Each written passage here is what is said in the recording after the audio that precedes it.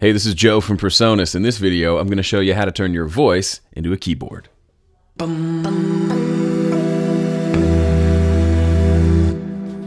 All right, this one is for the audio guy Neanderthals like me who are easily impressed with fun little toys. If you are well versed in MIDI and sampling, this will make you yawn. You can move on. Go watch a Gregor video. He'll show you something cool. To do what I'm going to show you in the video, you just need a handful of things. You need Studio One Artist or Pro version. You need a microphone. You need some sort of MIDI controller, although you could click in the notes via the MIDI editor, but the controller is more fun. And you need to be able to sing the word bum for 2 bars, like this. Bum. Beautiful, beautiful bum. So that is the note E on the keyboard.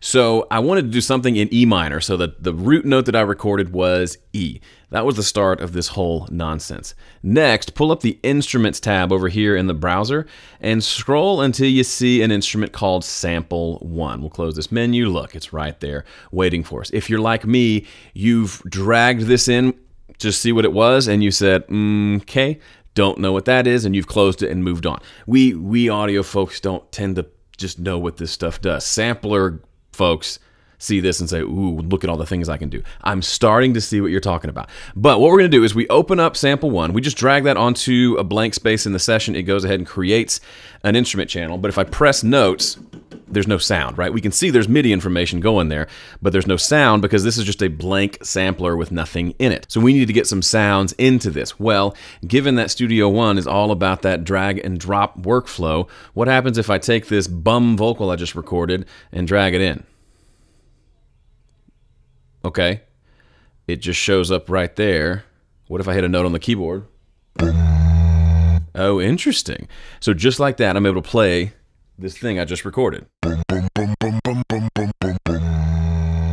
Okay, now one thing that I did to make sure this was right is I said the root note was E2 instead of C. So when I press this E on the keyboard, that's the same thing I sang. Now, as you can see over here, we can load lots of samples and you can map them to just a set number of notes on the keyboard. I'm not covering any of that because I am a complete noob when it comes to using Sample 1. I literally just dragged it in there and said, that's interesting. What happens if I start playing notes?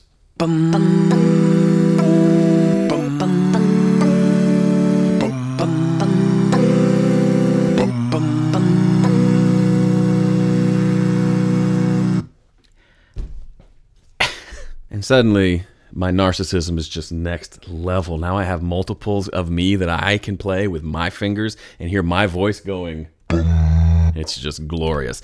So that's how you do it. And so now now I've turned my bum into a virtual instrument that I can now play and record, meaning I can do something like this. Actually, let me show you something that I did do with this exact sample.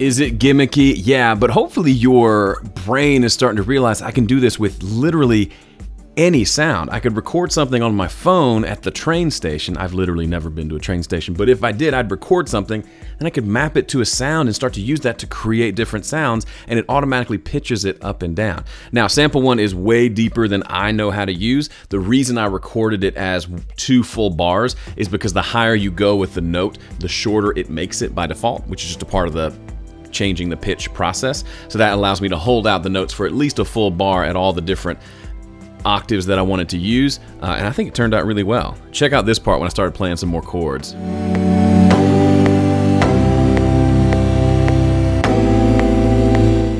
When you get to that part, it doesn't even sound like a bum anymore. It just sounds like kind of a cool synth that we've created, and we have without turning a single oscillator or knowing how to program synthesis, which is pretty cool. So that's it for my video. Thanks for watching. See you in the next one.